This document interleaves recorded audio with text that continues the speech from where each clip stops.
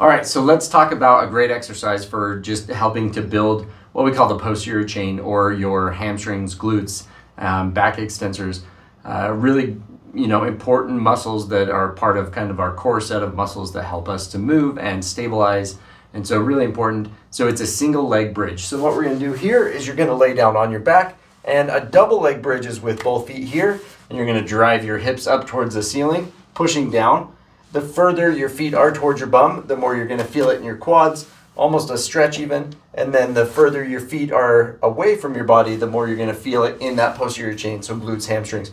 So that's with the double leg. Single leg is same idea. We're just gonna move to one leg. So you're gonna put your leg parallel with your other thigh, and then you're gonna press up and hold, trying to keep your hips level so it's not dropping down. So if we switch and do it on this side, so you can see there, we're gonna press up and keep these hips level so it's not dropping, you're not rotating, you're keeping everything level. We're tightening core, we're tightening low back, squeezing glutes and hamstrings to be able to hold that position.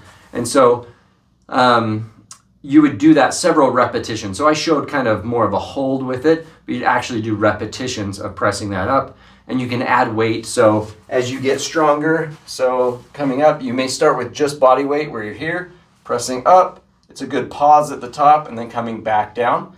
Each repetition should take about 4 counts. So up, 2, 3, 4, and down, and up, 2, 3, 4, and down. And you can add weight then. You can hold like a dumbbell or a plate on your stomach, hold it there. Or you can add ankle weights, things like that, to make that more challenging. The more your arms are across your chest instead of down here on the ground, the more difficult it's gonna be. It creates a little bit more of a challenge. So those are kind of the tips on how to do the exercise, as well as how to progress it as you get stronger.